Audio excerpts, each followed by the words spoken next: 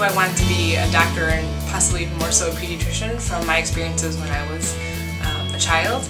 I actually loved going to the doctor. I thought my pediatricians were some of the greatest people, and I'm sure some people think that's crazy, but they really made me feel good. Not only when I was ill, going to get medicine to feel better, but when I was going for my healthy checkups, they remembered that I liked riding horses or that I was in the honors program at school or whatever, and they would ask me about those things, and they really made me feel special. I think kids are the greatest people to treat. Partially the medicine is really interesting. Babies have different illnesses than children, that have different illnesses than teens, that have different illnesses than young adults. So the breadth of medicine is actually really all over the place, which I think is very interesting from a medical and science standpoint. But I also think kids have some sort of resilience and inspiring qualities. They get so sick and so ill, but they still, want to make sure that mommy's doing okay, or they give hugs still, and they'll blow kisses, and they're just really wonderful little people. When we have new families coming in, or first-time parents, we recommend them make a meet and greet visit. It's totally free to them, and it's a visit that we can offer to parents to answer their questions before the baby comes, and make sure that they have met their pediatrician, they understand the style that we have, they understand the office and how things work.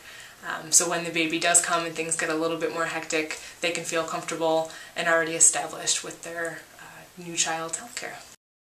When I talk to parents about staying healthy in general, we talk a lot about preventative medicine. They always say the ounce of prevention is worth a pound of cure, and that really is the truth. So making sure that they live a healthy lifestyle all the time, even when they're not sick, is really important.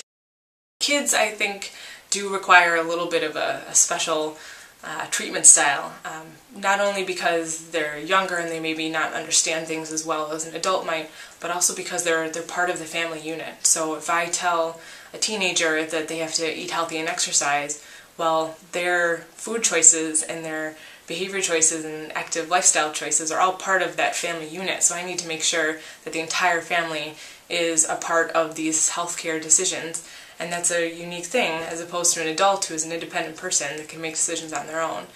When my patients and my families leave an appointment, I really hope that they feel that they've gotten the best care for them personally. I hope that they leave the appointments thinking that I was able to treat them on a personal level, that I was able to tailor the recommendations to them on a unique person basis.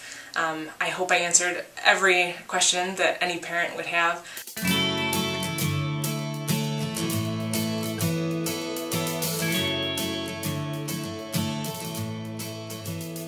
One of the greatest things is that I get to see all age groups. So I do love babies, and I think they're wonderful, and I think new parents are really impressionable, and I can do a lot of educating and make a lot of difference in their lives.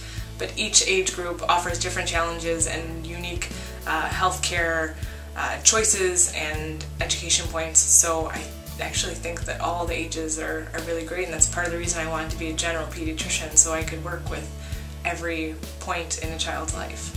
Because I know that when I was a child, I was very positively impressed by my pediatrician, and to think that I could possibly be influencing other children in that positive way really makes me feel good.